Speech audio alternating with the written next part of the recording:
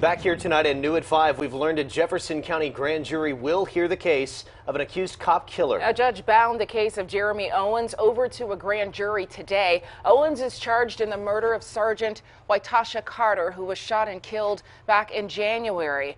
According to investigators, Owens allegedly opened fire on 2 officers. They were working a special detail dealing with a rash of car break-ins that were going on in downtown Birmingham.